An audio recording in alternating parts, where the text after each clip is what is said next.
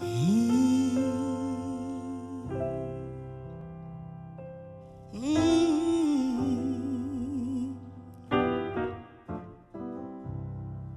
day one, all I can remember is mostly being in the church.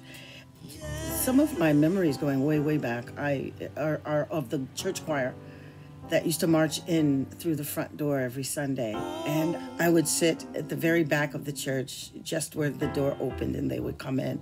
And they would march down the aisle singing in these beautiful harmonies. And that was something that stays with me till this day. I remember those voices and those harmonies, and it gave me chills then. And I actually cried a little bit, if I remember correctly, being a little girl, just crying because it was so beautiful. I hadn't heard anything so beautiful in my life, and I just knew then that I wanted to do this. I wanted to be able to make people feel the way that made me feel.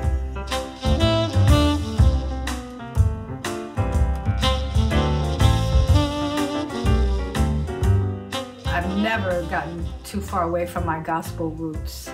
There's so much soul in gospel, and it's something that I try to stay close to even now. You know, I still sing in church. I still enjoy it so much. It's still probably my favorite music genre.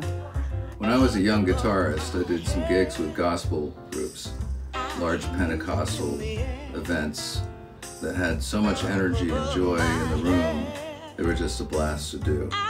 And they were among my most favorite things to look forward to back then, because they just felt so great. It was more about how it felt than any kind of intellectual experience. The joy was infectious. Somewhere